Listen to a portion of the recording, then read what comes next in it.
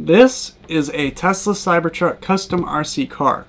Now I know this is a tech channel, but my uncle, I guess we're having Christmas and I want to make sure that I get him something cool. He's a big fan of the Cybertruck, so basically I'm going to make him a custom, or I already did actually. And today I'm going to show you how I actually did that. But yeah, this is a completely custom RC car. I basically just took some of the bases of a really cheap car that I got like at Target or something, and then we're going to go through and actually show you how I built it so it looks really like an actual Tesla Cybertruck. See if we can just keep the packaging all intact too.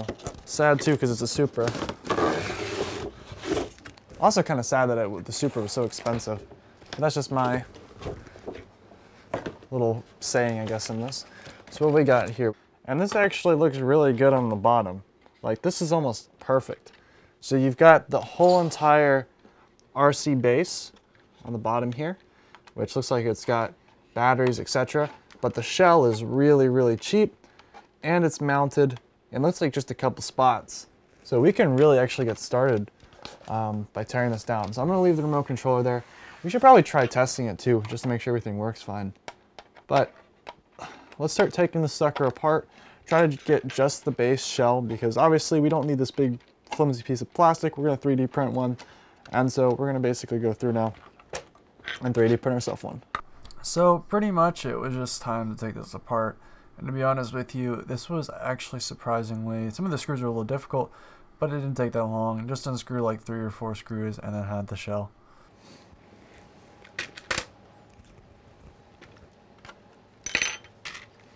And this, my friend, is why I can't tell people to buy toys anymore. Literally, look how flimsy this is. Like, really, why even bother? Now, on the bright side, though, this base actually seems really solid. So, no concerns there.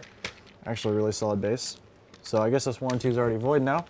So, it's time to figure out how we're going to 3D print this and start modeling this up in the software. This is actually a really nice truck bed. We got a battery compartment on the bottom, which is actually going to be similar to the Tesla Cybertruck. We might have different motors and stuff. We won't have the motor, probably have dual motor, tri-motor, etc. Yeah, does this have any power in it? Oh, it does.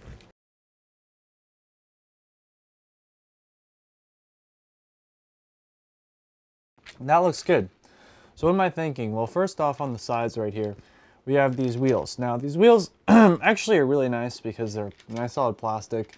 Actually even higher quality than this, but they kind of still don't meet the requirement. So at least with the tires, I feel like the tires were decent enough that we can kind of leave those. They're rubber, they're decent.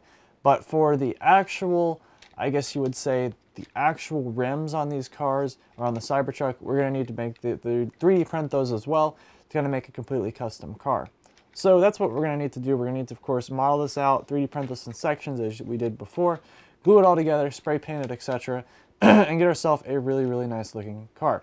So honestly though, on the bright side, at least this works, and yeah, it works actually really good. Seems to actually be really strong too. And it's like the tires might have come off a little bit too. So I might try to fix the tires, get everything working, and then yeah, but no issues there. So basically what I did in order to get the model was I actually took the graphics card model from the 3D printing a Tesla Cybertruck graphics card and just used that, modified it a little bit, and printed it. So next up, I just let it 3D print, and I actually ended up only needing to split it into 2 different pieces. I would have more footage of this, but it's really difficult when I'm at school, and this is printing while I'm at school, and I don't feel comfortable leaving my camera on for like the 6 or 12 hours that it takes to finish.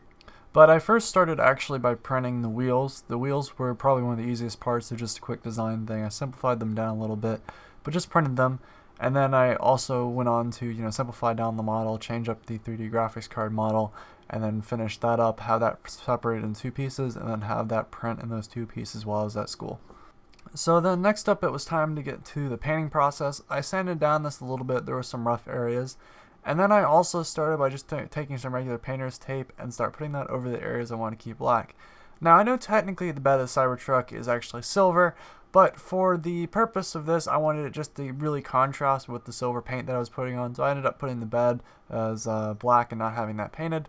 Now, the windows I ended up covering up as well, so we'd use a default color of the filament, and I also really didn't care about how the underside of it looked because we were just going to end up gluing that onto the, I guess, the base of the truck. As you can see onto the right, though, you can see that the wheel's printed, And these are, as I said, a simplified design. They're not the exact same, but they were easy for me to do in the 3D modeling software, so it wasn't that bad. But overall, it wasn't that difficult to get everything ready. I just used basically a little box cutter to kind of cut up the pieces of tape so that they would fit the little areas that I wanted to be kept black. And overall, it actually came out really good. So then I pretty much just went through and spray painted. I chose like a metallic matte color though. I really like that. And it's actually the same color I used for the Tesla Cybertruck graphics card. But for this, it was just a simple one coat. It was actually extremely cold outside, so I was just trying to get this done. And I pretty much just kind of spray painted over once and just really was actually happy with how it came out. So now it's time for one of my favorite parts of these kind of videos, which is peeling off all the tape, which is probably one of the most satisfying parts about this entire channel, is that when you make these videos and you print something, you paint it, this is, yeah, by far one of my favorite parts. And this is almost similar to like peeling off the plastic wrap on a new computer. It's literally very, very enjoyable. But for the most part, a couple things I would change though is it looks like some of the edges didn't stick down quite as well as I'd like them to have. So as you can see, I think on the truck bed, you can see that there's a little bit of paint that just kind of spilled over and leaked over. And I think for future reference, I'd probably maybe use some stronger tape or just kind of put a couple more layers to make sure it's really thick. Also, I think it kind of pooled back there, which may contribute as well. But for the most part, as you can see, it looks pretty good. And that little bit on the back, I'll probably Sharpie over later on. So next it was time to put the like 3D printed shell onto the base of the car, or I guess the RC part. And as you can see, I'm checking actually how much clearance we have. I did measure this correctly, but I want to make sure that it's not pressed down too hard so everything fits properly. And then I'm going to take some super glue and kind of get in here and glue it all together. As I said, the wheels do turn, so I have to make sure that there was enough clearance. I know I measured it properly, but there also had to be an important amount of clearance between each side. And I ended up actually having to trim off a little bit of the back of the truck just to make sure it would fit properly. But besides that, as you can see, you just take a little super glue on each side, and then I'll let it sit for a bit. I think I let it sit for about maybe like 4 or 5 hours when I did this. And then basically when it was done, I just did a little bit of testing to see how well it worked. Okay, here's the car itself. It actually drives really well. I had to do a little bit work of trying to adjust it so that the wheels would spin properly, but overall we got the nice new special Cybertruck wheel rims on there. We've also got ourselves the entire truck itself, and I'm not going to do this too hard, but as you can see, it's a little noisy, but that's just the model that I ended up picking. But yeah, that's the little Cybertruck, and yeah, that's pretty much what the whole entire video is on. Now I'm going to go through and actually wrap this up and label this and put all cool labels on the entire, well, but no, we'll put entire labels up on there and get this all working so it looks how it's supposed to in the box. And yeah, I'm interested to see how this all looks. And that, my friends, is the Tesla Cybertruck graphics card.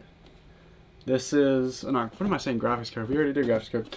No, that is the RC truck. That is, yeah, I think that actually looks really, really good.